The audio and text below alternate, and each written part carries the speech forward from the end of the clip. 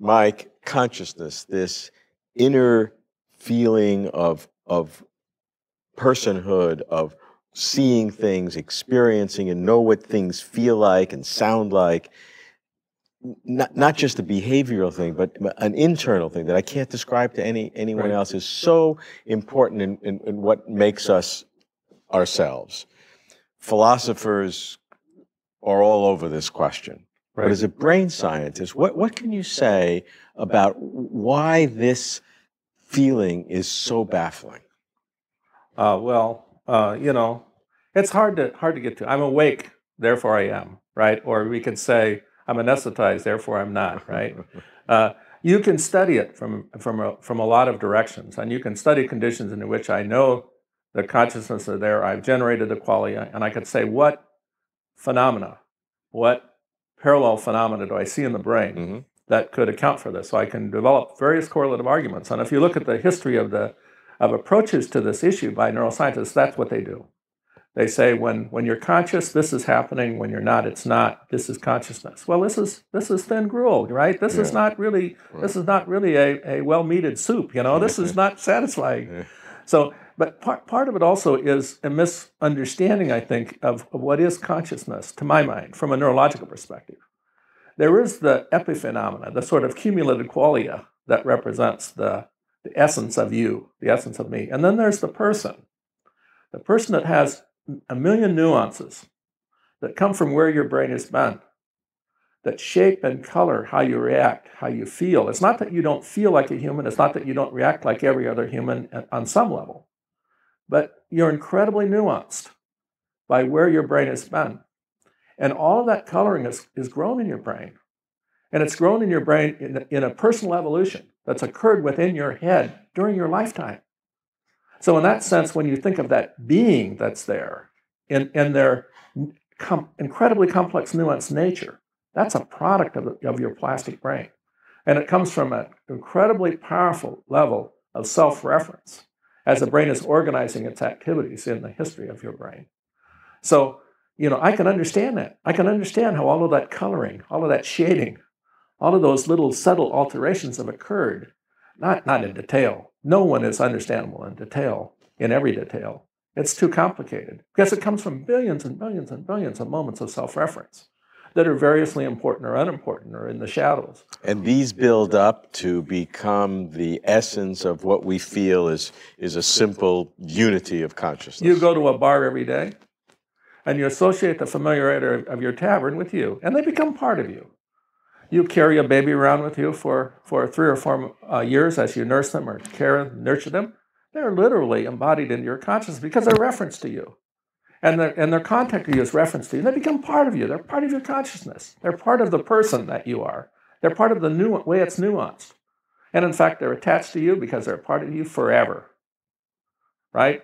In the same way that you're attached to your tribe, in the same way that you're attached to your house. Gee, I don't want to leave this. In the way that you're attached to your car, your dog, you know. I mean, all of these things grow together and grow into be a part of you because they're powerfully self-referenced to you, right? And so I can understand how all that happens. I can understand how you become the incredibly powerfully in principle, not in detail, incredibly powerfully nuanced person you are. But in principle, what you're saying is that it is really improper to think about some concept of consciousness on its own, but rather you have to have all of these other billions of things that have happened that are not immediately aware to us, but what is making our consciousness the way it is. Robert, I don't mean to take away the mystery of the light. Right? I don't really mean to take away the fact that I'm fascinated by however take it away if it should be taken away. Well, I'm fascinated by the process that leads to self-awareness. I'm fascinated by the process that accounts for the perceptual qualia and its accumulation that ultimately contributes to the powers. And I can see my brain generating activities as I remember, as I ideate. I can basically organize the activities in the brain of a monkey so the monkey has a thought, and I can, in a sense, see the thought in its activities in its brain. So I understand how these things, in a sense, reside in the flesh.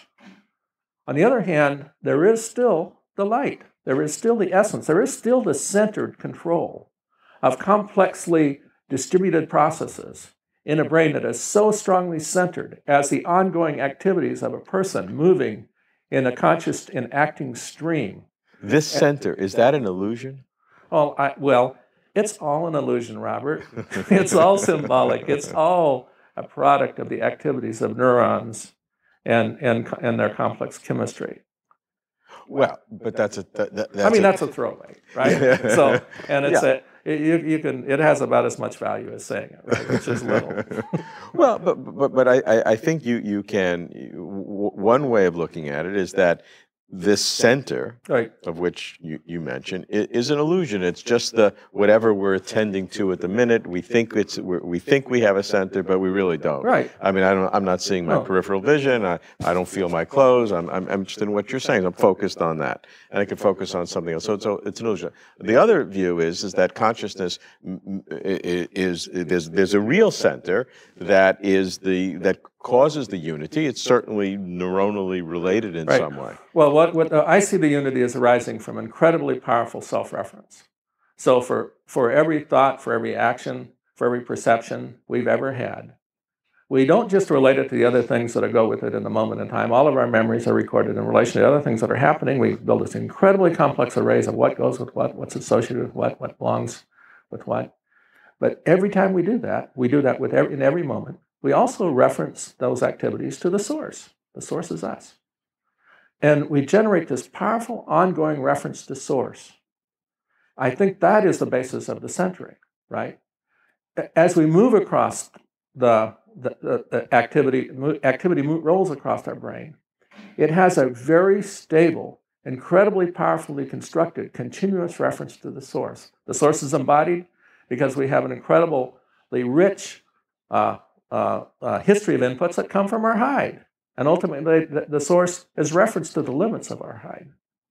But the center that we feel is the I that has all of these things flowing into it. Right. That is the result of billions of different self-references over our life that kind of congeal into this. But we center? know that when you train a brain, that A goes with B, that the brain actually physically changes. It actually plastically changes to strengthen the relationships of A's and B's.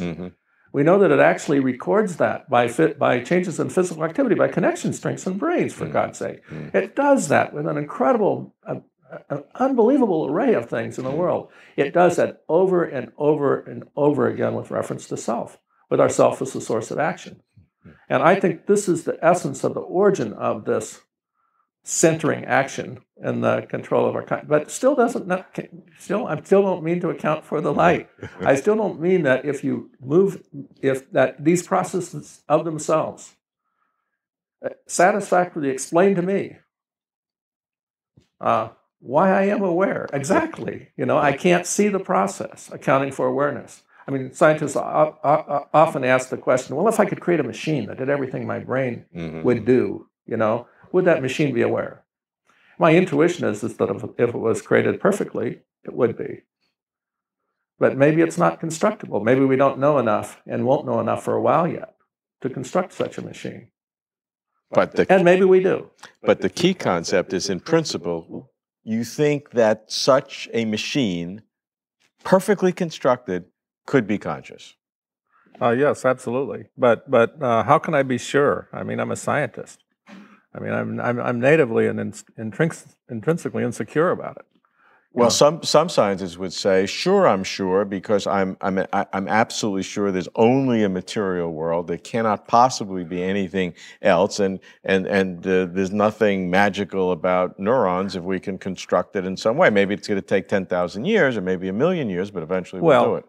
Now we're going from science, which deals with demonstrated fact, hypothetically, and demonstrated truth and proof, right? I mean, I think if you ask me if I would predict a result, the result would be the machine would be conscious, right? If you ask me whether I would bet my house on it, I'd probably bet my house on it. If you ask me if there's a probability that I could lose, well, of course, there's always a probability I can lose. We're limited creatures in our ability to use our powers of reason and our organization of thought and information to completely understand what this is all about, right? And I'm in the struggle with everyone else. I have strong opinions about it, but we live. A good scientist, I think, should live with a level of insecurity about all such matters.